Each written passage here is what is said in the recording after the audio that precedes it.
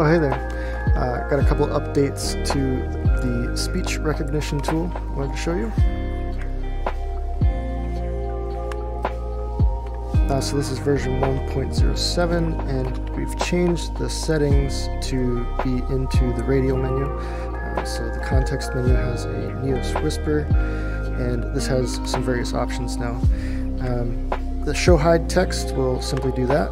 Show and hide the text placement, the template that gets built out. If we change the size here, we can just toggle between 3 different sizes.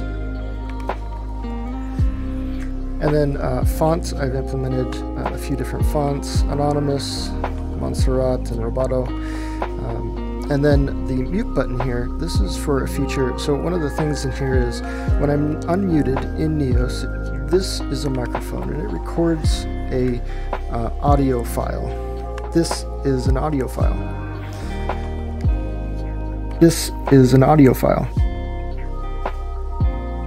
And then you can see it transcribes on my hand.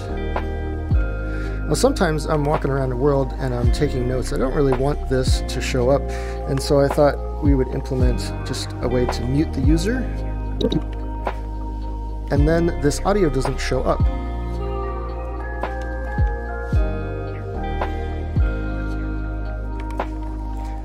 And we just have our text. I'm also working on a way to run it locally. It's still less reliable than the API. It takes up a little more VRAM, and when you're running Neos and this transcriber at the same time on the GPU, simply run out and processing sucks. So for now, I'm keeping with the API, but I'll put an option in the script that you can run it on your actual machine and not have to send it out to the API. But one of the other things I want to fix is this.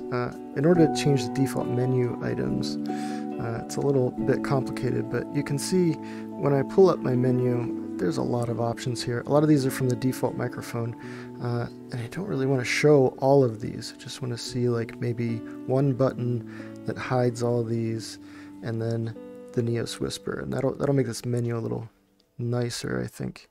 But in order to do that, you have to dynamically change what's on the user. So I'm going to figure that out. Oh, another thing I didn't mention, if you open this up in the inspector, you'll see a few different things. Let's see if I equip this.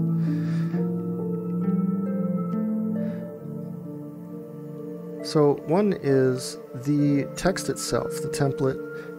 This gets changed to the actual text. This is just done with a value copy on the text here. So we're just copying the source here is the actual text renderer, text on text render, and the target is the name of this. So it's a little easier to find those in your world because this gets copied out to the root. The other thing to note is there's a changelog inside here. Everywhere you pull one of these open, you'll see an updated changelog. So this is 1.07, and it takes the text object name equals the value of text, what I just explained.